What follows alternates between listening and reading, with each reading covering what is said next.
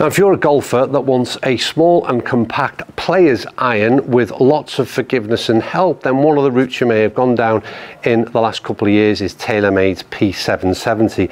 It has been a superb iron and gave an option to a lot of players like me of working with a head profile. It's small and compact, but still plenty of forgiveness. But there is a new iron that has arrived in recent days, and it's from PXG, and it is their 0317T model. It is again very small, very compact. It's injected with a foam-filled hollow body, and it is incredibly good from what I've seen so far. The question is, how does it compare to what is probably the market leader within that category? Now, before we even start about the profile of these things and how they differ, I really want to talk about shelf appeal, because they are two very, very different looking irons, and I think that alone could sway you one way or another. P770 is very, very clean. I think it's a superb finish, and the way this club has evolved, and the P790 in recent years, I just think it's a super good looking iron from Taylormade. You then go into this 0317T, and it's very, very different. That weight that is clearly visible at the back side of this thing, I think can be a little bit Marmite, and for those of you who don't understand what that means, it's kind of love it or hate it. I personally love it. I'm a big fan of the different look, the different aesthetic that PXG have within their lineup, but I do think for a lot of golfers, straight away there is a decision to be made in terms of which one of these you like the look of on the shelf. So if you're split in terms of the way they look on the shelf, then what about the way they look at address? Because I'm drawn to this 0317T model from PXG simply because of its profile and the fact that it is a potentially forgiving tour-like iron. So when you put these two together, I think you can see the difference between the two. The P770 is the player's model in terms of hollow-bodied irons within Taylormade's lineup, and I still think there's a shorter, more compact profile into that 0317T. It's a slightly more tour-like shaping, in my opinion, heel to toe, maybe very similar. Top line, again, just a little bit more of chamfering of that top line in the 0317T, which gives that appeal, at least, that it's a slightly thinner top line.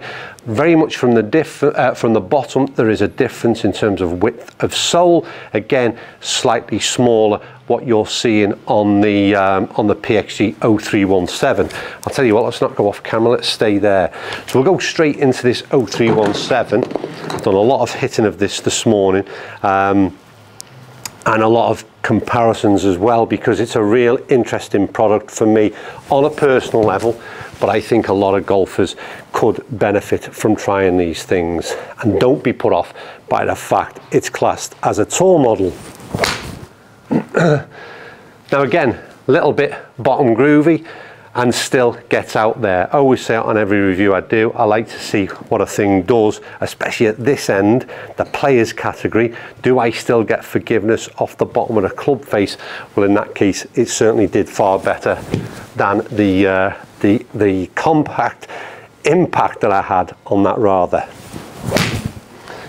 Slightly better strike, but again, just what is so good about these 0317Ts is that they're, and I'm really interested to try this side by side, is that it's the first hollow bodied iron that if you'd have handed it to me in a blind test, not told me that it was hollow bodied with a polymer injection, I would have thought this was a forged iron. It's super soft feel, and like I said, I would have no understanding that this was in fact a hollow bodied iron. That's far better strike, and again, such a crisp. Like I said, for me, you would think you were hitting a forged iron. That's a massive, massive tick in the box of why I would like to be considering playing this type of iron, and have been put off in the past. Anyway, I can't knock P770s. I think they're a fantastic iron. They do, you know, they just offer up the forgiveness, like I said, in a smaller profile. So it's the P790's little brother, if you like. Again, super high ball. Really good feel. Again, I mean, what Taylormade have done, like others, is improve the model over the years, and one of the things they've improved significantly is that sound and feel again. But this, as with the P790, there's still that little bit of a click to it that I would prefer not to hear. But in terms of performance, whatever I've seen in the P770, it's the type of thing that I wouldn't be necessarily put off by. Again, two really good balls, to be honest with you. The P770 7-iron that launches really high, sits in a category that is classed as a player's iron. And can I find any difference between hitting this and a P790? I'll be honest with you, no. I really can't, and I think that the only thing that differentiates those two irons is the strength of loft, but everything else about it is just a smaller, more compact profile. Are you comfortable with it? When I switch between the two, the big noticeable difference, as I've said with some other reviews, is that sound and feel, the bit that stands it out significantly. And the 0317Ts, before I look at sort of data, what that tells me, I'll be honest with you, if I was, again, blind testing, didn't know what the numbers were going to say to me, I'm sort of saying, well, look, from a sound and feel perspective, this wins hands down. From an aesthetics for me over the ball at address, this wins hands down. So I'm just hoping that the numbers are positive as well. That's just such a good set of irons. It's going to take some pretty damning numbers from TrackMan to persuade me that this isn't one of the best irons that is currently out there on the market. Today's video is brought to you in partnership with Hot Golf, the online golf megastore, bringing you the hottest deals in golf, and of course the clubs featured in today's video. Find the link to the Hot Golf website in the description below and check out some incredible giveaways and offers. Again, at this point, I'd love your feedback. What are people's opinions of the 0317T? Is it an iron that you've heard a great deal about? Because it's fairly been low-key. I don't think PXG have made as big of a deal of it as what they do when they release the Gen 6 irons and range as such. And I think they've got a better iron on their hands than they perhaps understand right now. So first of all, are you aware of it? Are you going to try it? It's $189 a club. So again, in the higher end in terms of price point. And again, P770 users, if you are one, would you consider switching up, or is your attention drawn at all to these 0317Ts? Because I think a lot of golfers that sit in that sort of player category, they want to play that kind of club. That's why you're in P770s ultimately most of the time. Then this is a real solid option. I've got to say, the only problem with today's test is, unfortunately, I've only got a 7-iron in the P770s. That's as far as we can go, and I would like to have tried the longer end of the bag to see the difference. So I've just made a statement about the sort of the profile and the feel. So I'm, like I said, unfortunately very positive already towards these 0317STs, but let's see what data tells us. And the averages on screen right now are really, really interesting. Clubhead speed 81.6, 81.4 on average between the two. Love the fact that they're pretty much identical.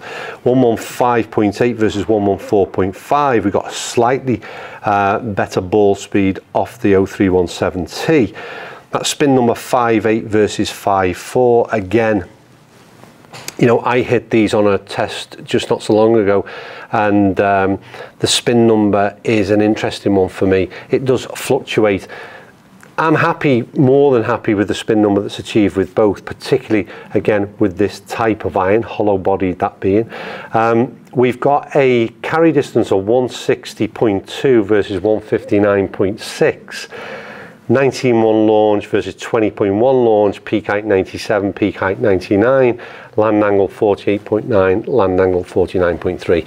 Look, in terms of data, I don't think there are many irons that would perform as well, and certainly would not perform better than either of those two, what they've done in my hand.